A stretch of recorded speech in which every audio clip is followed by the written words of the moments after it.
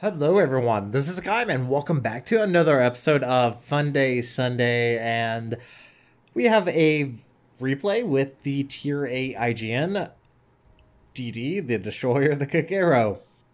Honestly, my honest opinion, it kinda sucks going from the Akatsuki to the Kagero. Yes, the damage output that the CAG has is really fantastic. They hit harder, they're a little bit faster.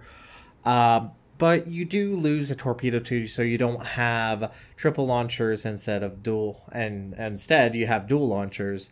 You do have 4 torpedoes on each set, so it's it feels like a downgrade when you go to the CAG. What really goes for it is its detect. It's 5.4 detect, the best in the game, but it's not a gunboat. Its turrets turn really slow, and I probably should actually show you kind of what type of battle we're in. Kind of a tier 10 battle.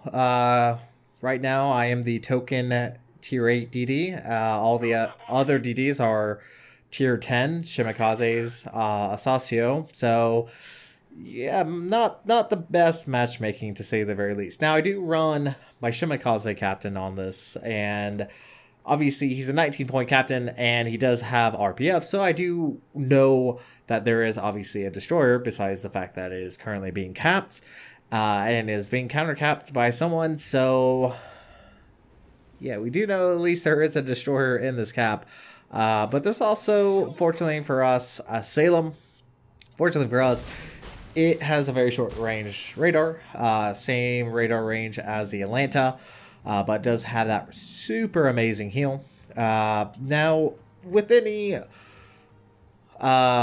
captain playing the IGN, should be aware that the line, that the indicator doesn't always really mean that's where the ship's going to go. So I anticipate that the Salem's going to go towards the island because it is a Salem and it's not really an open water boat.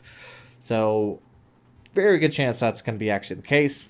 Now, the thing to keep in mind is the Shimikaze actually has a slightly better detect, or sorry, slightly worse detect than the Kagero at 5.6. Do land 2 torpedoes, but just watch how much health the Salem gets back from that hit. So easily bringing back over almost 10,000 points of health there. But it is facing off against the Jean Bart, and granted the Jean Bart's caliber is 381s, or 380s, sorry, which is the same size as the Turpits. So Jean Bart is going to have a little bit more of a difficult time to actually overmatch the bow armor of the Salem. I am trying to at least get some location on the Shimikaze, but as you can tell, the Salem is in fact the closest ship to us right now at 8.5, or at the very least the Shimikaze might be around. So things are looking pretty good for us. We're actually going to be able to take out the Salem. But our Jean Bart is going to be in a little bit of trouble because, well, I kind of spoiled it. The Shimikaze is actually the destroyer that's down here, and those torpedoes hit very hard. Now, our team actually manages to take out 2 ships, and there's the Shimikaze, obviously spotted, instantly smokes up, doesn't even want to do anything with that. Did drop torpedoes on the Vladivostok. Now the reload on the torpedoes is long. Once again, kind of compared to the Akatsuki, which had a little bit over a minute. This has almost a minute and a half. Now I'm playing very hyper aggressive right here. Unfortunately, as you can see, we lost our Jean Bart to the Shimikaze. We are going to land a torpedo hit. Do get spotted there, but at least we did cause some decent damage. And once again, these torpedoes hit pretty hard, especially against Russian battleships, which obviously don't have a lot amount of torpedo production. But now you can kind of seeing what's starting to happen. We're losing ships left and right. We've managed to at least bring some back, but we're still down a ship. And we still have this Vladivostok that needs to go down before I really can do anything else. So Once again, focusing on the torpedoes, just waiting for those torpedoes to reload. And as obviously when you're IGN, don't forget about your guns. I mean, yeah, they're not particularly great. They have a very slow reload time. They have a very long traverse time. You can just see my number 1 turret slowly, ever so slowly traversing back towards the Vladivostok. So definitely not the greatest guns in the world, that's for sure, but torpedoes are once again away. And as always, especially if you have multiple torpedo launchers, I would highly recommend spread them out unless you can guarantee that all the torpedoes are going to land in the same spot. Spread them out, it will guarantee you more hit. And once again, we lost 2 ships, but we managed to bring back 1. All the ships in B died, which is actually very amusing. And fortunately for us, that Vladivostok sped up and is going to eat all torpedoes, earning us a devastating strike, making our very first kill. And now we can actually move away from A. Once again, RPF is really beneficial. And I would probably say it's a little underestimated with IGN DDs. Having RPF on a lot of DDs is really beneficial. Now, things are a little dicey for us. We actually are still once again down just a ship, which is really nice because we keep losing ships almost to 2 to 1 ratio. Now I am offering our team at least some assurance. I am using my RPF, kind of let them know that obviously there is a destroyer over there, because most of our ships are battleships. Thunderer does take out the Republic. We have a Vladivostok. We do have a Des Moines, but the Des Moines is essentially going to get overwhelmed by the Charles Martel. There's still a FDG, Baltimore, 2 Shimas, and a Saucio B. And obviously we have that Bismarck, but I'm trying to think how well that Bismarck, how long he survives, I guess. Because I know who survives at the very end, but I don't know about the Bismarck. We'll see how long he does survive. Once again, pointing out the recent positioning, because that Shimakaze probably has torpedoes loaded and is probably running the 12 km torps. So if he does go through that gap up ahead, he is going to be able to drop torpedoes. But it looks like the Vladivostok is being smart and is pulling away. Now that's the main counterplay, I guess, with battleships at least, is to essentially kite. If you can kite, it's going to be less guarantee that the torpedoes are actually going to have range and actually are going to hit. But obviously, you're giving up ground to those enemy destroyers.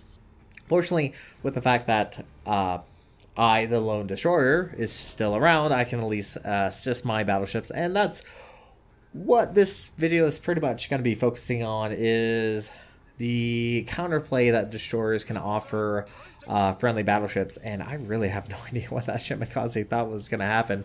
Drops those torpedoes, destroys that mountain there. So yeah, like I said, the main focus is essentially, and actually I think there's a replay bug, because that Shimakaze right up ahead is still floating on the water. That's actually really interesting to see. So main focus is the counterplay against enemy destroyers, especially considering that I'm the only destroyer left on our team, and our Des Moines is going to go down relatively quickly. He's getting focused down by the Charles Martel. Bismarck goes down to the Saucio. And yeah, look at this. No, this is actually the Haragumo. Sorry, this is actually the Haragumo right here. Still floating on top of the water, even though it's actually not really there. Lost our Des Moines. Now we are currently down 2 ships. We do have 2 caps to their 1, so they have to actually make the play. And once again, I'm actually kind of playing the spotter, the person that will help at least prevent actually any hits. Baltimore gets detected. Baltimore is the only thing left with radar on the enemy team, so he is going to be by far the most well, at least with cruisers, main issue. Obviously, torpedoes ran out, but we are going to at least get rid of that Baltimore, which is going to help bring us back up on points. Obviously, give us a slight edge, slight benefit, I guess you could say, because now we're not down as far. RPF, once again, is kind of pointing in that direction. I'm wanting to push south because, well, our Thunder is kind of off by himself, and as you can see, he is still being torpedoed by a enemy Shimikaze, and he might need some assistance, so I am going to at least push that way. Once again, the Vladivostok, Charles Martel don't really need to push. They have no real major need, but surprisingly, I'm not the only destroyer down here. RPF actually kind of misjudges a little bit, because any moment, there it is. Shimikaze pops up, actually 5.4. So I'm trying to think what's right around. It has to be this. Also, now it switches over. Detected. Shimikaze opens up. Good strategy is if a enemy destroyer opens up on you, go ahead and smoke up, because right now the Shimikaze is actually being spotted by the Thunderer. And also, it's kind of a wise idea, because if I go down, that is going to be the last vision I can really offer my team. But I also have to be really, really careful, because the FDG is coming up behind us. Now, I'm actually expecting torpedoes, because this is a very, very long time for me to get turned around. And I really wanted to get moving, because I was really concerned that the Shimikaze might push me, or might even drop torpedoes. But it doesn't look like he is, which is kind of amusing. Now, unfortunately for our Charles Martel here, is getting focused down by the FDG. Thunder is now turning around, trying to offer assistance. Things are still a little dicey. FDG is coming in range, and he does have hydro. Unfortunately, we do lose our Charles Martel there. Did spot the Shimikaze, and it does look like he did push up north. Fortunately, we're not going to be in any danger from the Shimikaze, but there is a smoke screen in front of us, which probably is obviously one of the destroyers, currently being targeted by 3. Fortunately, with the FGG down, no longer being hydroed, and no longer being spotted. Now, do have to be careful, because torpedoes are also real main danger, due to the fact that there's still 2 Shimikazes. The Asasio B is not really that major of a major threat, because of its torpedoes obviously not being able to hit a enemy destroyer. Did drop down torpedoes, because once again, smokescreen is a main magnet towards torpedoes, and I mean, the destroyers are aware that I was around that area, so they should be a little bit careful sitting in that smokescreen. And lo and behold, they're sitting in that smoke screen, do manage to land a torpedo hit, do cause a flooding. And obviously one of the destroyers is going to be low on health. I believe it is going to be the Shimikaze. Does look like that's to be the case. All that's left on the enemy team are the destroyers and the Charles Martel, which we know that the Charles Martel was extraordinarily low on health. I believe only a few hundred points of health left. And right there, we know that the Asasio B is up north. Once again, offering assistance to the friendly battleship as much as possible. Need to keep him alive. Having even his low firing caliber guns is going to be really beneficial, because more than likely he's going to be firing HE. So if I can spot them, I can at least allow them to actually deal some damage. And I will give props to this Vladivostok here. He does a really good job, especially considering he's had torpedoes from the Shimikaze. The Asasio dropped on him. He actually, I don't think, eats any torpedoes at all right there. Now, once again, using RPF, really beneficial, allowing our friendly team kind of be aware of the situation. But obviously, he did see the Shimikaze pushing up north like he did. Now, I do get a little aggressive here. Oh, look at that. Incoming torpedoes from the Asasio. Unfortunately, once again, the Vladivostok is being smart, pulls away. Charles Martel is detected. All we have to do is kill him, and then we'd be golden. Shimikaze pops up, and Unfortunately for me, I'm actually going to be tag teamed here by the SLCOB, and the SLCOB actually can have decent guns right here. Do pop my smoke screen because once again, Shimikaze did open up and is spotted. Fortunately, he came around the corner in time, and I do make an error. You'll see in just a moment. I did use my damage control. I will have to say that's one thing I do have to get a little bit better, is not use my damage control so early. And with the fact that the Shimikaze did drop torpedoes, I thought I'd be fine exiting the smoke screen, but with the fact that I am on fire, my detect is much larger. And yes, this is my error right here. I should have waited, because I am taking significant amount of damage. Damage control is off cooldown and we are going to actually survive this. And our points is creeping up. Once again, the enemy destroyers, it's all in their court. They have to do something. If they do not, obviously, they're going to lose. Charles Martel points out that he completely forgot that I was alive. I was like, yeah, that's not particularly smart. You should always try to keep in mind what ships are still around, what you need to keep aware of.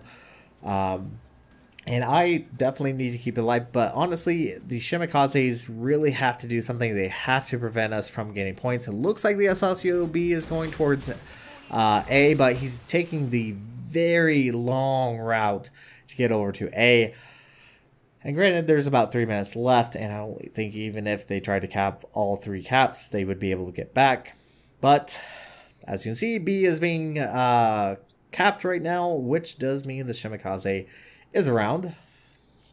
Once again, never forget your guns, because look at this. 921 health, shots off, and really, 1 shell. Okay, let's do this again. Let's actually kill this Shimikaze. There we go. Kill number 2, 116,000 points of damage, and we are going to win this battle in about 30 seconds. All I have to do is avoid these torpedoes, and we will be good. I've been actually having slight issues with getting torped from the rear, but fortunately managed to dodge it, and that is going to be a victory for us in this battle, and a good, I guess, example of destroyer play versus destroyer player play. Does look like the SLCOB gets into A, but it's too little too late. But anyway, that's going to be it for this video. Thank you guys so much for watching. If you like what you saw, hit the like and subscribe button. You guys have a great and fantastic day. Zaijian.